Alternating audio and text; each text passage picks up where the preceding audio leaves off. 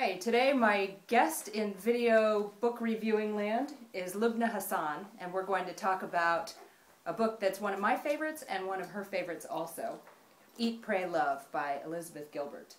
We are sitting awkwardly very close together on this chair to tell you about how we both come across it, and I'll start by telling you how I learned about Eat, Pray, Love was when my friend Courtney in Miami told me by the poolside, near the beach actually, that this book had a lot of great writing in it, but that it was a very philosophical and interesting book, and she thought I would really enjoy it.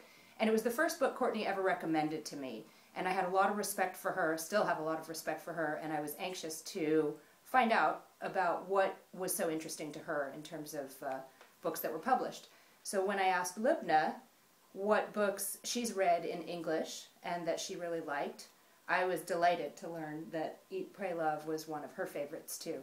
And maybe I'll just say, Lubna is just a little younger than me, because I'm 47 and she's 19.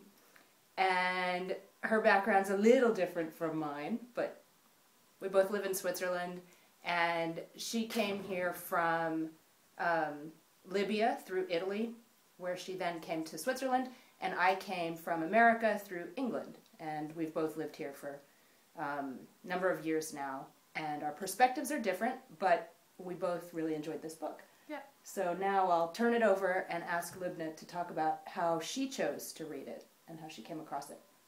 First of all, hello, and what made me read this book, because it talks about three important things in life that we cannot live without them: eat and pray and love. I mean, they're all important to us as a human. And what I like about this book, that it makes us appreciate more and just enjoy what life gives us, because sometimes with work and life we forget to enjoy it and appreciate it more, like enjoy food and just have fun and be with people we love and friends and have a good relationship with God, because that's helped a lot. And also I learned that if something really bad happens in life, it's not the end of the world. We just have to keep going, be strong. And appreciating what we already have. That's sort of what you told me about the eat section, to appreciate your loved ones and the time that you have to spend with them and around the table, I suppose. Yeah. So are you a fan of Elizabeth Gilbert now? Yeah. She has a new book out right now, fiction. We didn't rehearse this part, so I'm surprising Lubna.